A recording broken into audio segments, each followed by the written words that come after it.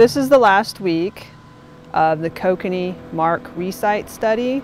So we've spent 3 weeks out here in August seining up adult kokanee who are beginning their migration to the spawning grounds in the Metolius River. This is truly a collaborative effort on the part of Confederated Tribes of Warm Springs, ODFW, and PGE. Without all three entities involved in this project, it wouldn't happen as smoothly as it has over the last few years.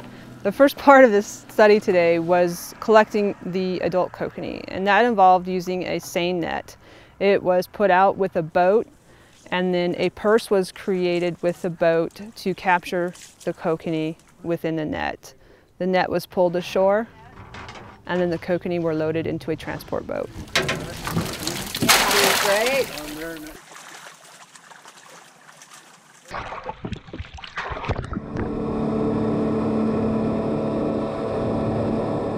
They are transported upstream a few hundred yards where they are released into a Merwin trap for holding prior to tagging. There's 3 stations set up for floy tagging. So a floy tag is a T-bar tag. Basically the end of it looks like a T, and then you have this final portion that is colored, which is the portion you're going to see. So this tag will allow us to conduct our second phase of the study, which is the recite portion. These fish will retain these tags up to the spawning grounds. So when we see floy tags, we count the number of fish that we see with floy tags versus the number of fish that don't have floy tags, and then we can extrapolate a spawner abundance for the year.